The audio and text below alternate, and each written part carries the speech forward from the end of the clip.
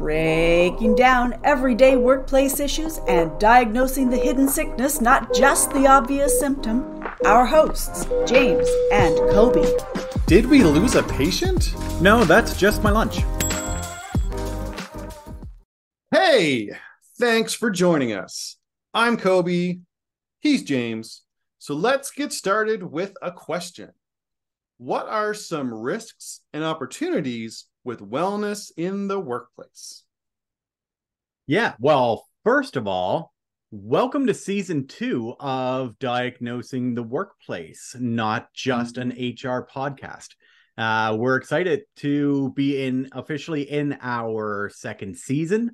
We've had phenomenal response, and you listening are fantastic for putting up with us for an entire year. So congratulations to you too. But in all seriousness, talking about the wellness in the workplace is a huge deal and really important because wellness affects so many different things. So first of all, I want to talk about a little bit, and just when we're talking about wellness in the workplace, we're focusing on the actions that an organization takes to promote positive physical, emotional, and mental health. And the most important part of the definition is the word "and." And this is one of the areas that I see a lot of mistakes being made, is that organizations, if they are looking at how to provide better wellness supports, they oftentimes look at one of the aspects of wellness as physical health or emotional health or mental health. And all three really need to be present to take care of or to provide wellness or to improve the wellness of our employees.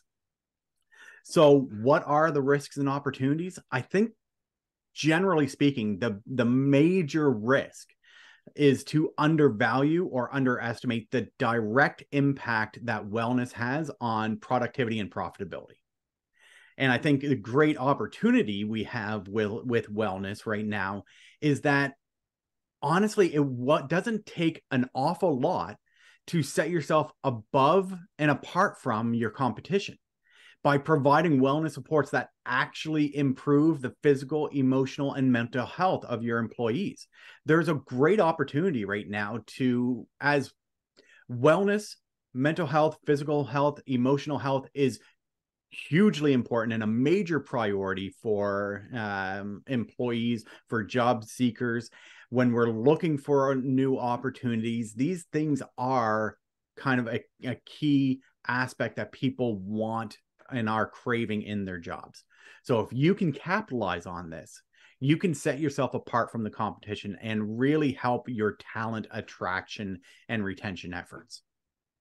Yeah, and that's absolutely 100% true about there is a golden opportunity to really take this stuff seriously. And I think the key to doing that is going to be thinking about about the physical, the emotional, and the mental health all combined. But because wellness and burnout have become major workforce topics, especially in the last few years. They've always been important, but it's something that has always been needed, but it's not always been wanted by businesses as a solution for it. But we've seen the pop up of lots of great wellness consultants, a lot of new businesses in the tech sector are popping up around trying to find wellness solutions. We've been kind of a part of supporting the kind of promotion of a workforce wellness conference hosted by Reuters Events. We've been doing some stuff. I moderated a webinar to kind of promote this fall conference event with Reuters Events. And and we are very we really do care about wellness in the workplace and workforce wellness, because it's something that we don't often talk about in the podcast as its own topic. I think this is the first time we've really kind of carved out wellness as being its own standalone topic. We often talk about things that will improve wellness. Like we talk about, managing expectations has a great role in reducing a lot of stress and anxiety when it comes to people figuring out kind of more of their emotional health around what their managers expect of them. We talked about things like unlimited PTO in last season. How that can actually impact burnout and improve wellness. So we talk about it a lot in the context of through other topics, but I'm really excited to kind of dig into wellness kind of as its own topic for the podcast.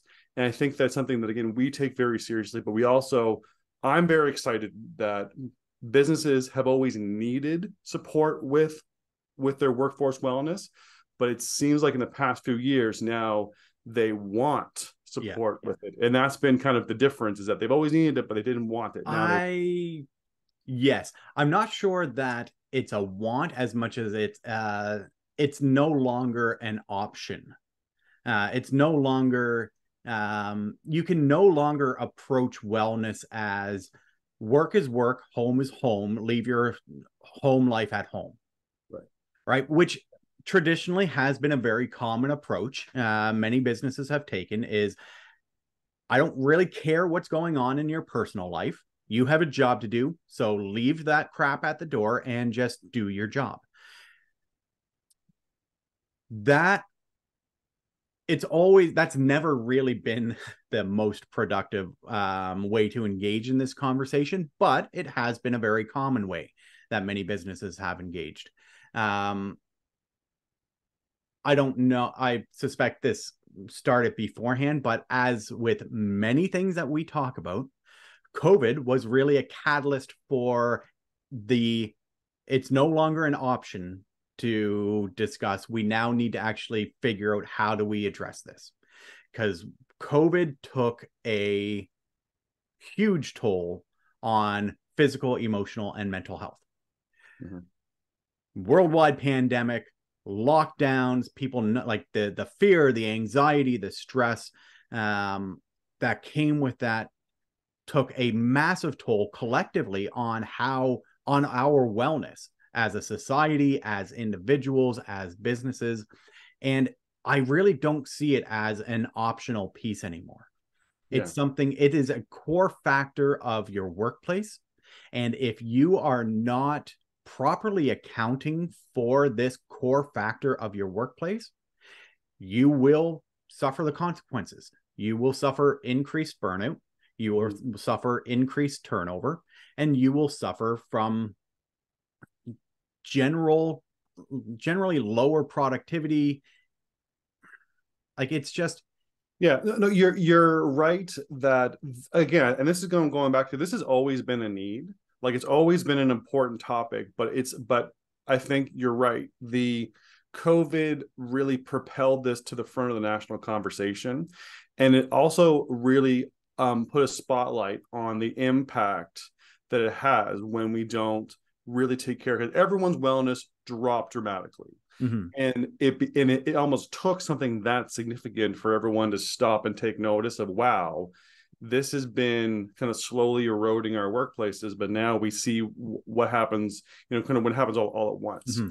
But I mean, like we say, this has been an important topic, like, pre-COVID. Like, there's a stat that we use in some of our training from GCC Insights that talks about, even before pre-COVID, employees would take an average of 4 sick days a year, but admit to being unproductive an average of 57.5 days a year.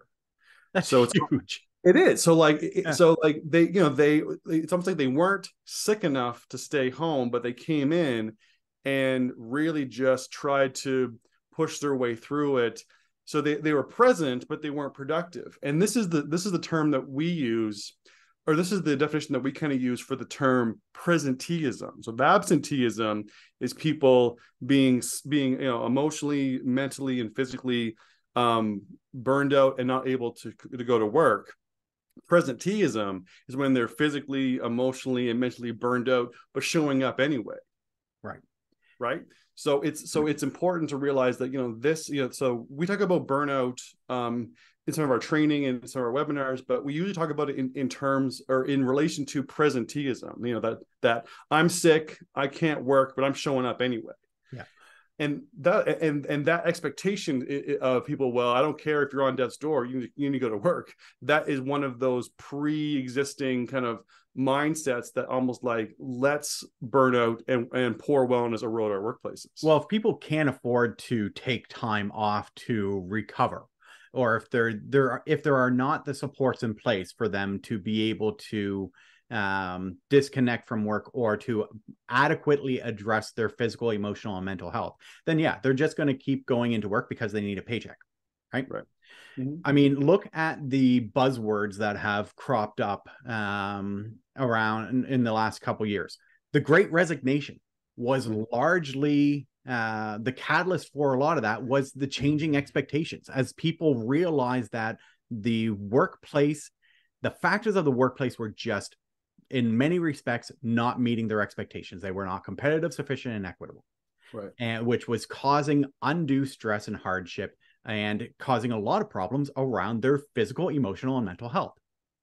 Right? Yep. These major topics that, have had academics and professionals discussing for years at this point have a direct relationship with wellness supports. Yeah. The way that we provide for the physical, emotional, and mental health of our employees.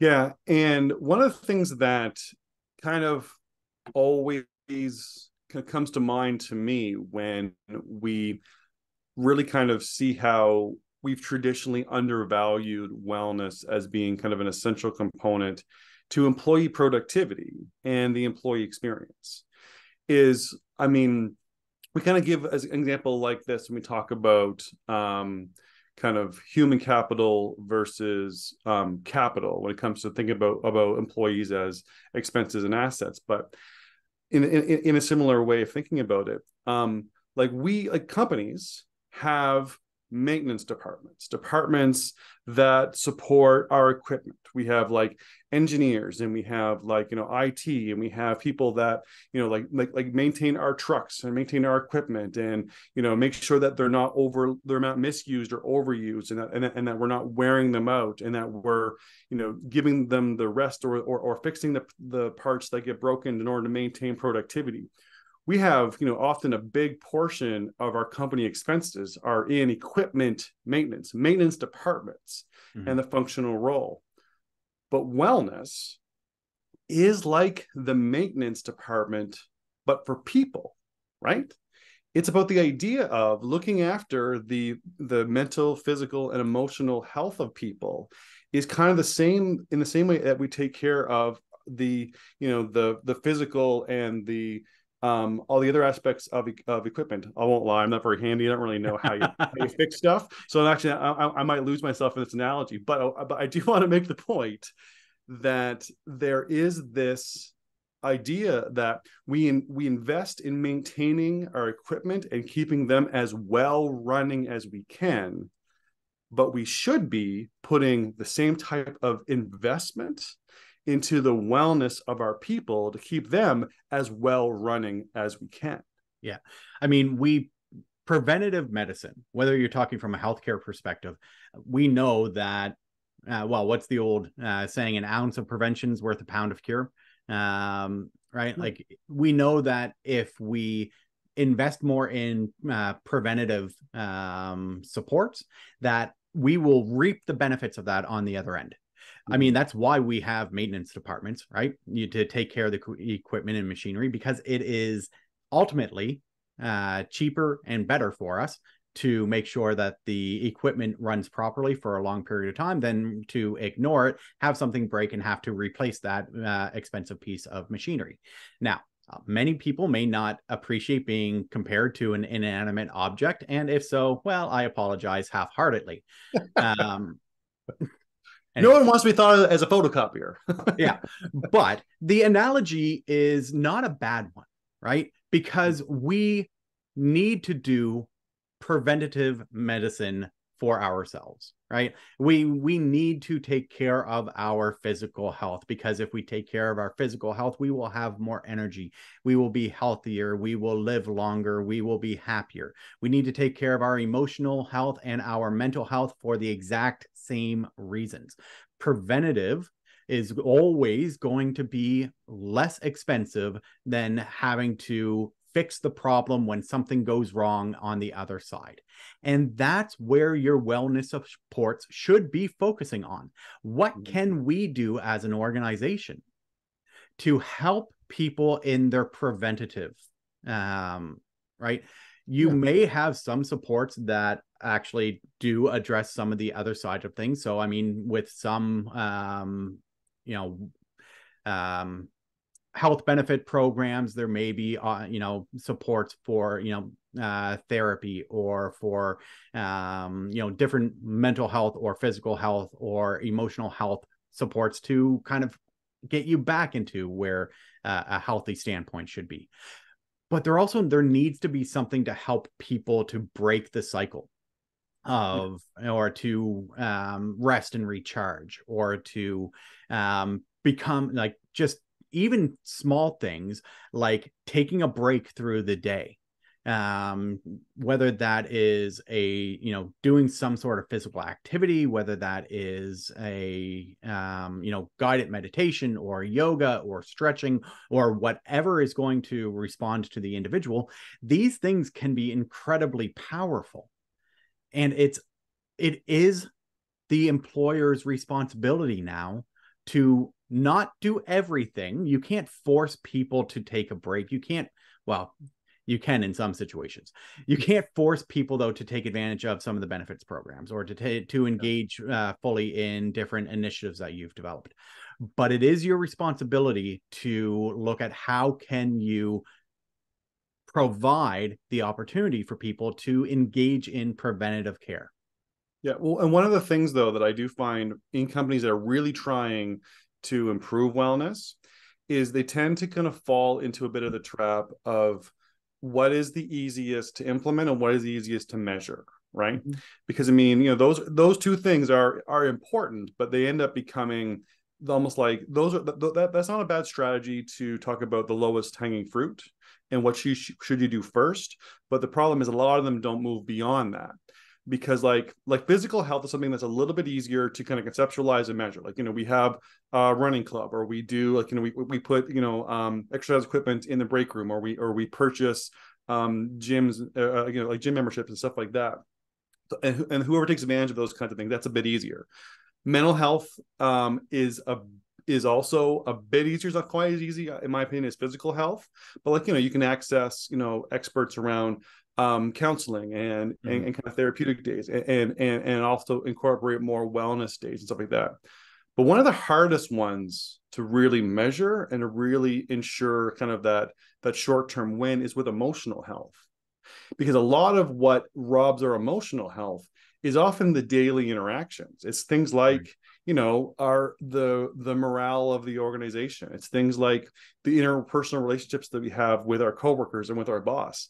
It's the stress that, it's a lot of the stress that we feel when we don't have clear expectations about what's expected of us, or if we feel like we're being picked on, or those types of things.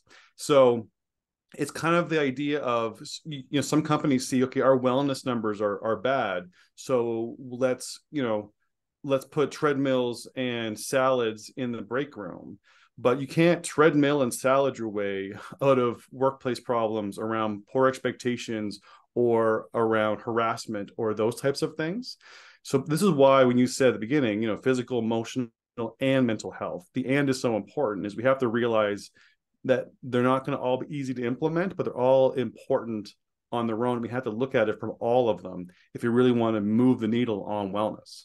And I like what you said there, because in that is the classic mistake of thinking of wellness as a siloed, or as one singular thing, as we are going to do a wellness initiative.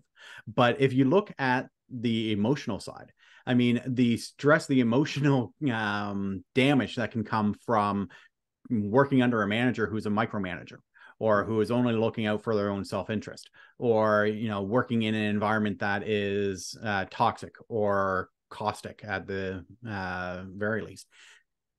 These take a huge emotional toll on the people who have to experience this, which is why when we're talking about wellness, we're not just talking about break rooms, healthy eating, fitness challenges, encouraging people to take breaks. Like, there's lots of great things that you can do, but it needs to also be spread through all of what you do in your organization, your operations, the way that you provide training and support to your managers, because your managers should be the ones taking care of their teams, right? They should be looking out for the best interest and reporting back on, okay, we're struggling right now and we need X, Y, and Z, right?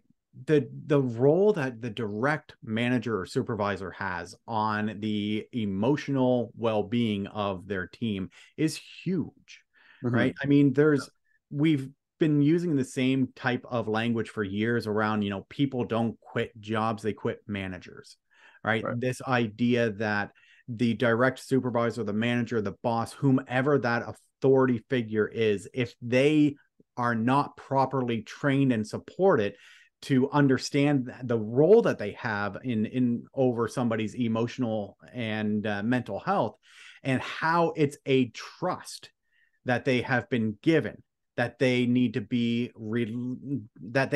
responsible for, and the way that they handle that trust says a tremendous amount about the integrity of that person. Yeah.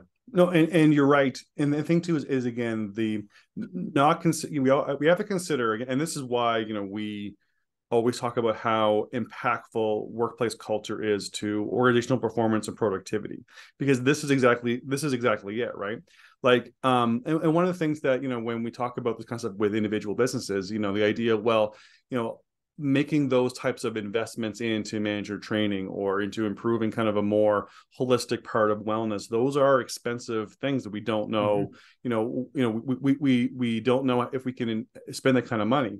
And one of the things that we say back to them is we say, well, you are already spending that kind of money because of labor value loss, right? The financial impact of these common workforce and staffing challenges.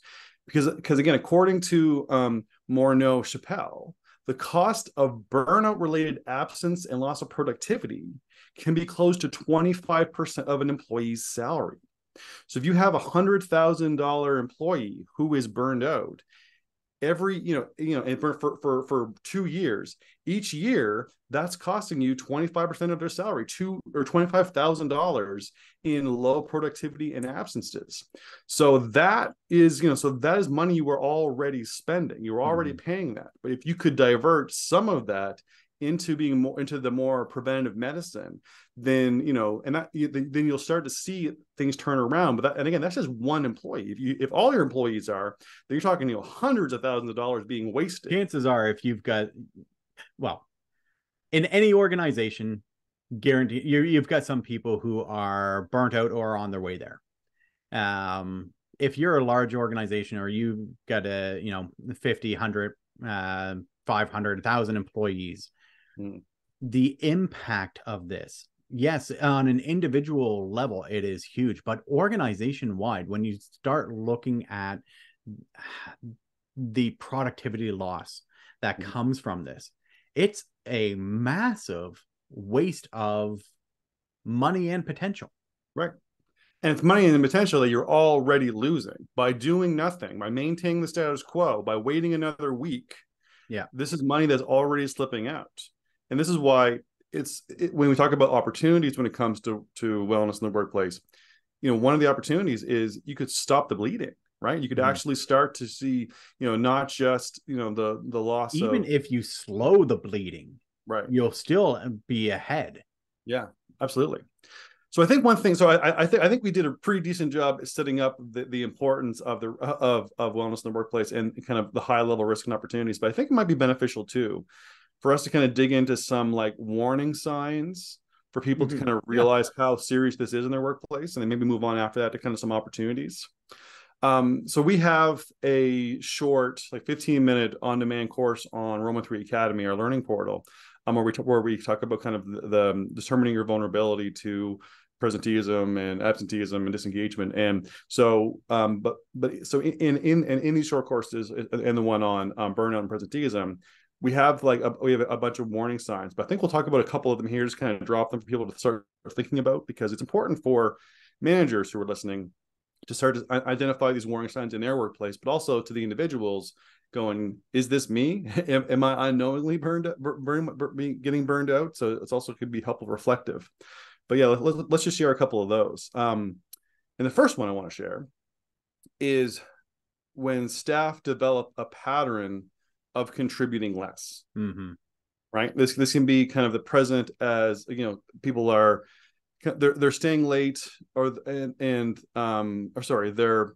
people who have normally participated in meetings or who are known for offering ideas kind of become quiet or start to consistently contribute less than they normally do. It's like a slow degrade of their work quality and of their participation. That could be a sign that they're not doing well. A day or two here and there, that's fine. Everyone's allowed to have an off day, an off week. But when it's a slow decline, that's something that can be a big red flag. For many people, it may not actually impact their work quality, but if probably one of the best indicators that you need to investigate what's going on in your workplace is when your top performers become quiet, when good employees stop sharing, stop participating. That is such a massive red flag that there's something going on, because that doesn't generally happen for no reason, right? Just a switch doesn't get pulled and all of a sudden somebody who was highly engaged and participating in conversations and sharing their opinions and thoughts and ideas, if you have somebody who has been doing that, like that's part of how they've engaged with work, and that stops, you need to take notice. Please take notice, because there could be something substantial happening in your workplace, or maybe that person needs some additional support.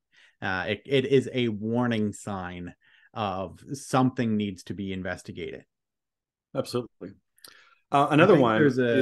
Okay, go ahead.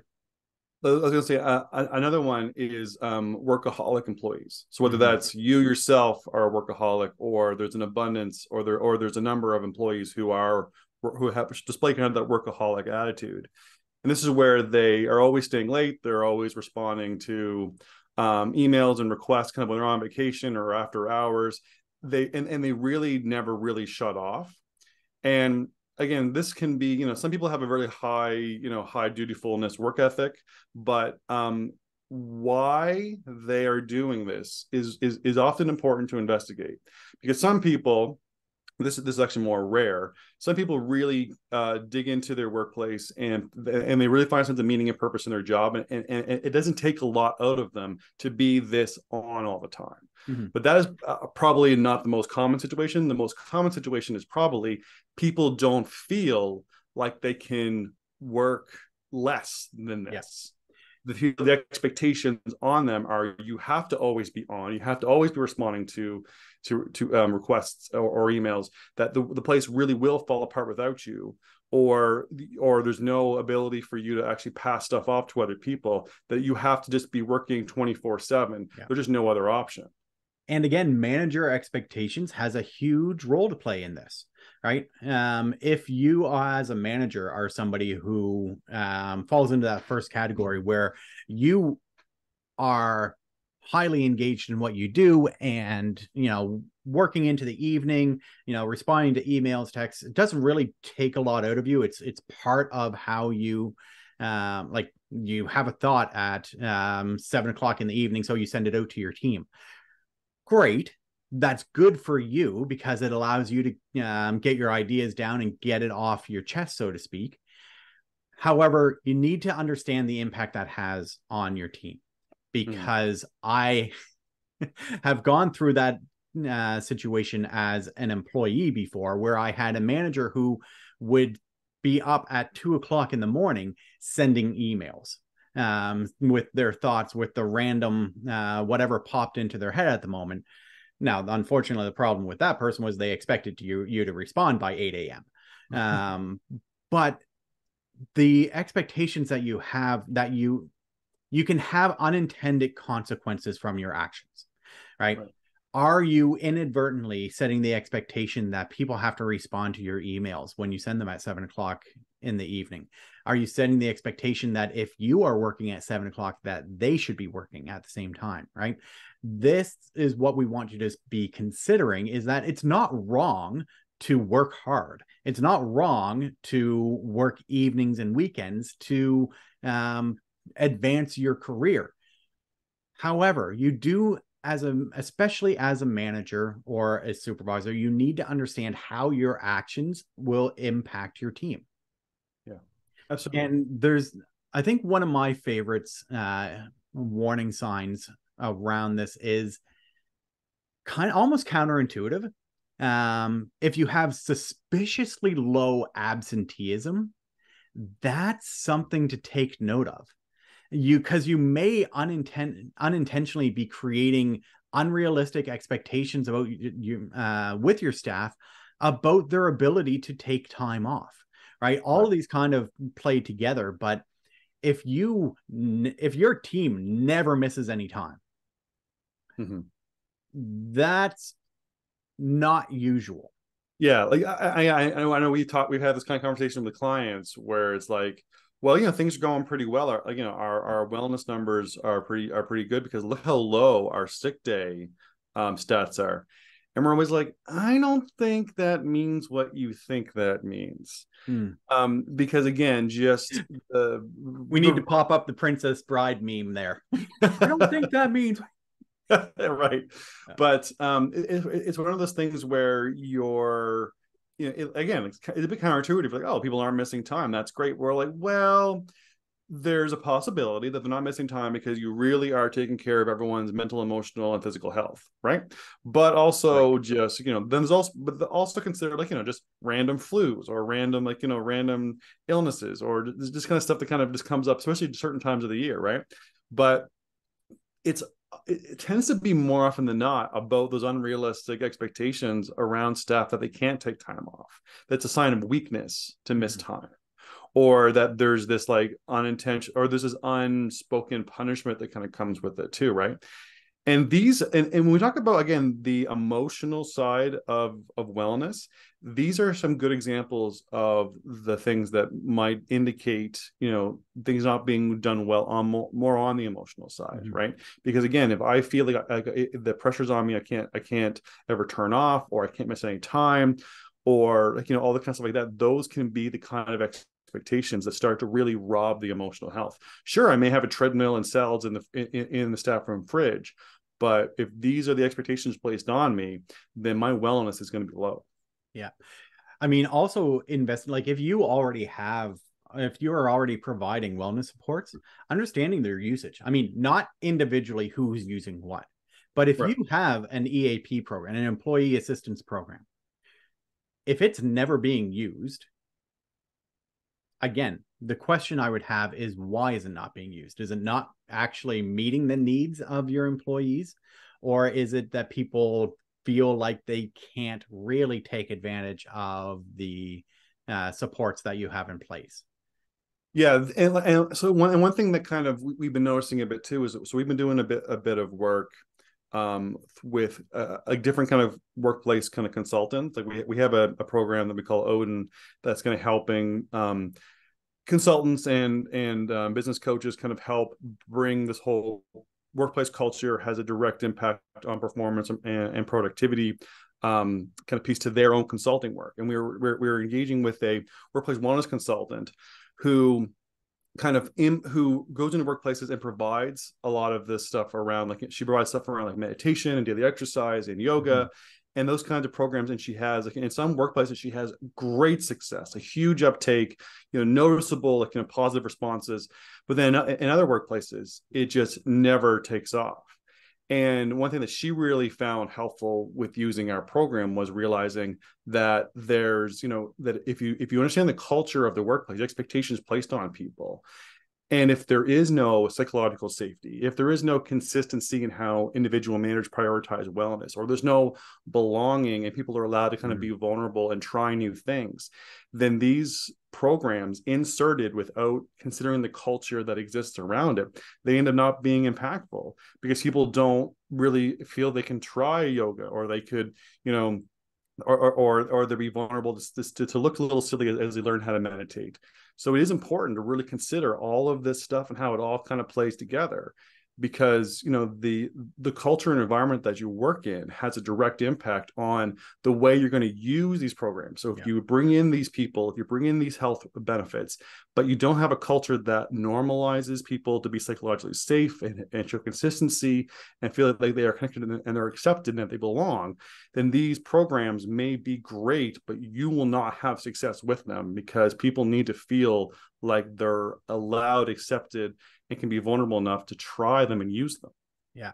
And engaging with a wellness consultant like that can be a huge opportunity for businesses large and small.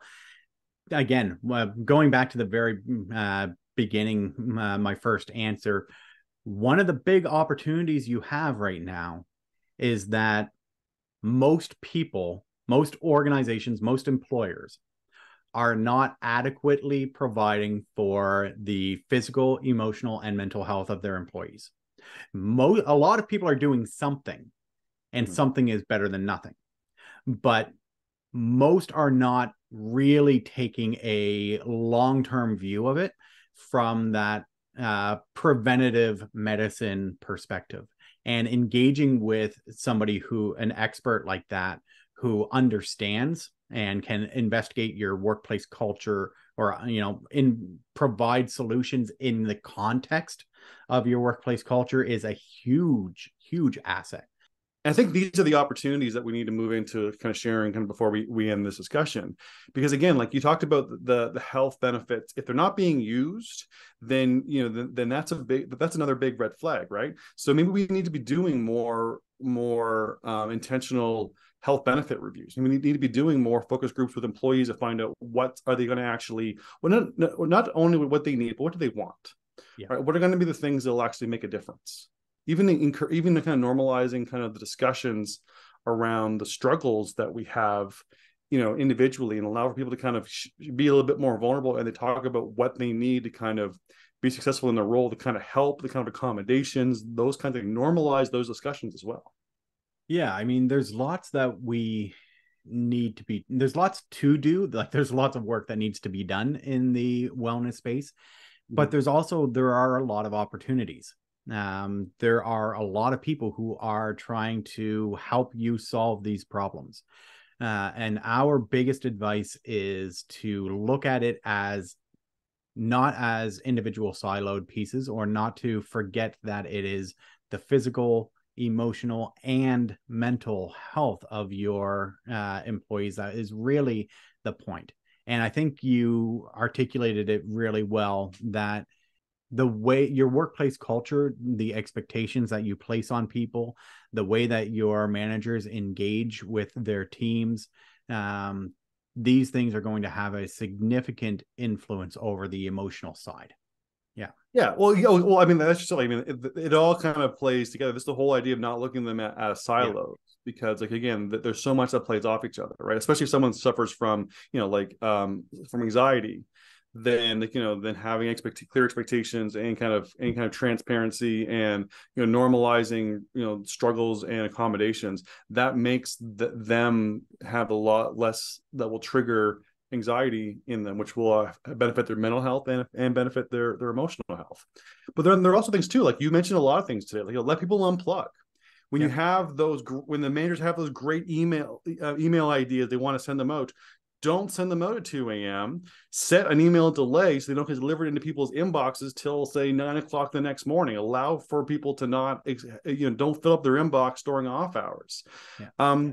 Incorporate more autonomy into the workplace, allowing people to have more freedom over their schedule and over the way that they do their work, by maybe even shifting towards a more results measurements of success than time measurements of success. But I think the one thing we did a podcast at the end of last season where we talked about performative expectations. Mm-hmm. And stop with the theater. Stop with having to pretend that you're working when your manager walks by so they know that you're working, and stop expecting success to look like people busy, when you're looking at them. Stop the keystroke measurement pieces, right? Stop expecting people to perform productivity rather than actually be productive. Because that performative expectation of, oh no, my manager walked by and I wasn't having my notes to the grindstone for those 3 seconds, and now that's going to end up in my performance review, right? Those types of situations, that has to just flat out stop. Yeah, I think the productivity theater piece, like, it's directly relevant to the whole conversation that we've had around presenteeism, burnout, quiet quitting, because it happens because of your expectations. Yeah. Right. It does. It happens because of the expectations that are placed on employees. Now, yeah, sure, 1 in 100 might be because somebody's tired or lazy and, just going through the motions. But also, why is that happening? But the performative piece, especially with managers who take a more taskmaster approach to their management style, it doesn't work anymore. It's time to look at, how do we do things differently? How do we actually provide for the health and wellness of the people who are in our charge? And we need to start understanding that management, that leadership, that management role is about taking care of those in your charge. You need to take care of them so that they can perform the business outcomes that's going to allow your position to be successful and your company to be successful. Absolutely. I think this was a great conversation. So I think I'll just do a quick wrap up. So the question was, what are some risks and opportunities with wellness in the workplace? Well, there's been this rise since kind of the onset of COVID around wellness and burnout as major workforce topics. It's always been something that we've needed to discuss and find solutions for, but we haven't really prioritized it the way that we have needed to, or at least the way that we do now, kind of since 2019. So the idea is that this has always been an important topic. Like, we have stats that say that an employee takes an average of 4 sick days a year, but admits to being unproductive at work an average of 57.5 days a year. So this has always been important. But when employees feel like they have to show up and at work, even though they're sick or they're unproductive, or they're not going to be able to, they don't have it in them mentally, emotionally, or physically to do the job, we call this presenteeism. And it's one of those things where presenteeism and burnout go hand in hand. But maybe we need to be looking at wellness through a different lens. Maybe we need to be considering, employee wellness with the same type of priority and investment and resources behind it as we do maintenance departments in our organizations. Like, if we invested in maintaining our people, same when we invested in maintaining our vehicles, for example, we might actually start to see that, taking care of our assets and allowing them to have what they need to get the best use and not be burnt out is something that would be maybe allow us to shift the way that we think about the workplace. But there are warning signs that we need to be aware of for ourselves and for our employees and our coworkers, of signs of burnout and presenteeism, that staff develop a pattern of contributing less. Your high performers start to slowly kind of fade into the background. When you have suspiciously low absenteeism, that sounds like a good thing, but if people don't feel like they can actually be sick or take the time off, then that can be a very, very bad thing. Yeah. When you have workaholic employees who would normally would present, a very high performance, but it's because they don't feel like they can do anything less than kill themselves every day just to be productive, because that's expectations placed upon them. There is an actual cost associated with ignoring burnout and ignoring the different aspects of wellness. That burnout-related absences and loss of productivity can be close to 25% of an employee's annual salary. That is the money we are already spending and losing and wasting. That if we started to direct some solutions we could slow that bleed of these absences and loss of productivity because of burnout if we really started to provide some preventative medicine. But there are some opportunities that allow us to kind of get ahead of our competitors and allow us to start to make some small changes that will support the physical, mental, and emotional health. Things like we should be looking at our health benefits, reviewing them, making sure that they're actually doing the job that they're supposed to. We should be normalizing breaks, admitting when we're struggling, allowing for accommodations to become a normal part of our workplace. We should let people unplug. We should, spend more time trying to encourage more autonomy in the work, and we need to really stop with performative expectations. But probably the biggest piece is we don't want to do a big sweeping solution where we try and look at all these things in silos, because burnout and wellness are really more about the little everyday actions. Wellness is often chipped away a little bit every day. So a big sweeping once a year solution is not going to solve those problems, but solutions that build and strengthen wellness a little bit every day. That's going to be how you sustain that type of improvement, how you counteract the burnout that is kind of going to be abundant in workplaces if you don't start taking this stuff seriously. All right. Yeah, that's great. So that about does it for us. For a full archive of our podcast and access to the video version hosted on our YouTube channel, visit roman3.ca/podcast. Thanks for joining us. For more information on topics like these, don't forget to visit us at roman3.ca. Side effects of this podcast may include improved retention, high productivity, increased market share, employees breaking out in spontaneous dance, dry mouth, aversion to the sound of James's voice, desire to find a better podcast.